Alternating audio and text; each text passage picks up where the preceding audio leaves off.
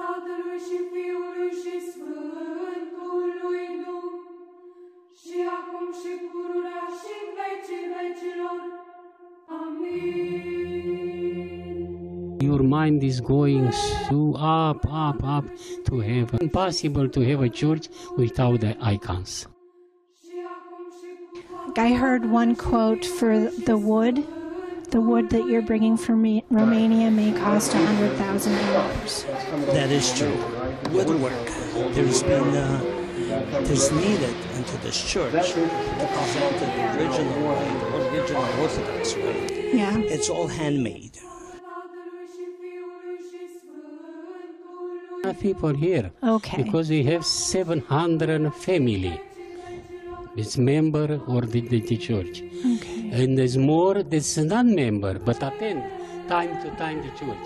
If you came here on Good Friday and Saturday for the resurrection service, when it was made outside, I think it's 2,000-3,000 people around the church here.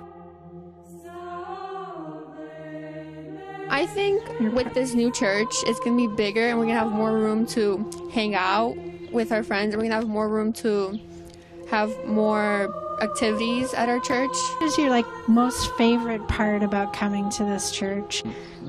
Mostly just learning about our heritage and our ethnicity and where we come from and what we believe in.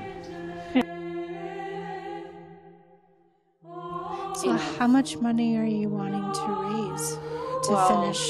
I think to finish, we probably would need at least $1 million, $1.5 million, because it's the exterior we still have to finish, and then the interior is going to take probably at least $500-600 to do all the iconography and hand painting, right? Yeah, and the woodwork and the iconostas. That's called the iconostas, where all the device, the altar from the nave.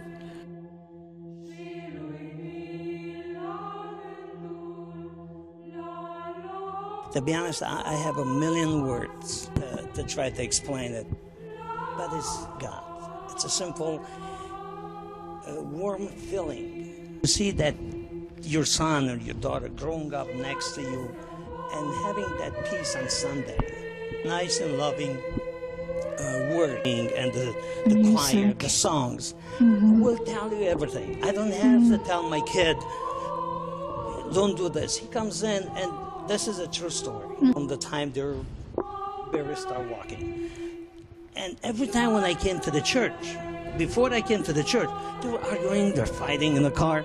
We walk in, 10 minutes later. It was shocking. I started holding their hands without saying one word. I was touched.